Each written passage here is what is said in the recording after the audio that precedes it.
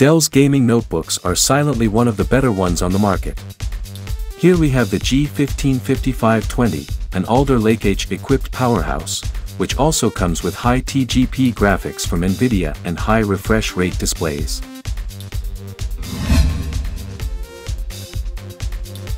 From the outside, the laptop can definitely be identified as a gaming one, with red G letter on the right side and an aggressive lid and backside.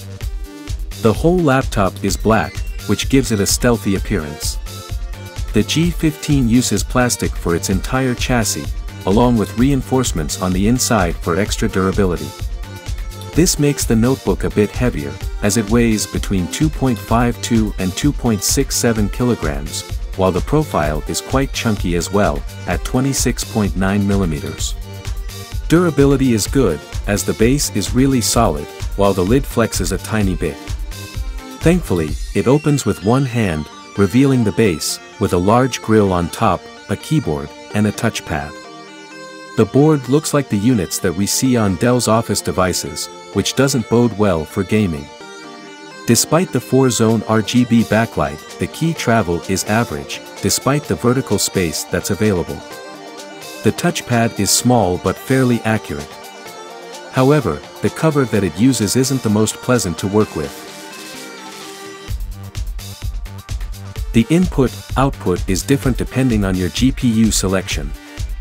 The RTX 3060 equipped models come with a Thunderbolt 4 port, while the others have a standard 10 gigabit USB Type-C port that's on the back.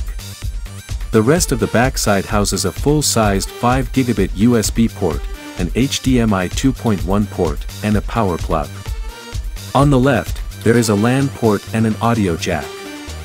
Lastly, on the right, there are two more full-sized 5 gigabit USB ports. There are three display options, with two FHD panels with either a 120Hz or a 165Hz refresh rate, along with a QHD 240Hz display, all with IPS panels. We've chosen the first display, which is fine for gaming, but lacks sufficient color coverage to be used for design work. For that, you can pick any of the other two displays. Still, it doesn't use PWM, which is good for your eyes, plus it can get better with our display profiles. You can get them from the link in the description. The Dell G15 5520 comes with a 56 Wh battery pack which lasts for 6 hours and 17 minutes of web browsing, or 5 hours and 44 minutes of video playback, which isn't ideal, but you still would be able to get some work done without a charger. Only 2 per 100 people watching this video are subscribers. If you decide to just start following us, we'll be able to reinvest more in our laboratory, thus making even more helpful videos for you. Thank you, you're awesome. These results are with the Core i7-12700H and a 95 watts RTX 3050 Ti, which perform quite well.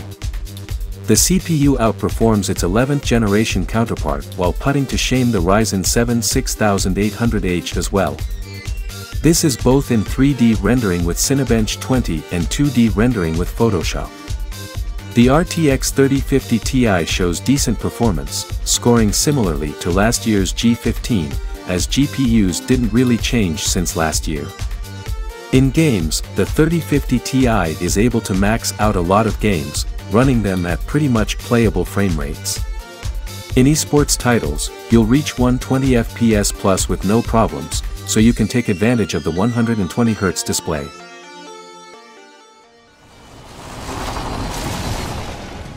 Even Apex Legends, which is slightly more demanding, runs at 123 FPS average at the max preset.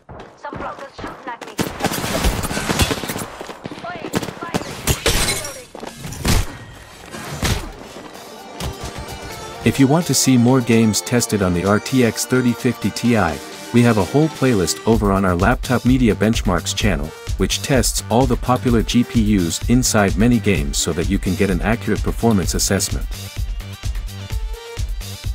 Cooling the laptop is left to a pretty good setup. It has 4 heat pipes, 2 fans, and 2 large heat sinks. It takes good care of the Core i7-12700H, maintaining a TDP of 89 watts in the long run, while the clock speeds are good as well.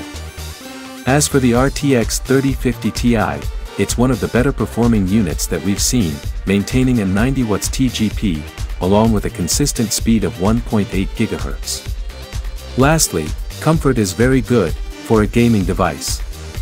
The fans do generate a fair bit of noise, while the base is cool even under heavy load, as the hot elements are moved to the back. With this, the keyboard has a hotspot of only 38 degrees Celsius. The Dell G15 has 2 RAM slots, only one M.2 slot for storage, that fit DDR5 modules and generation for SSDs respectively.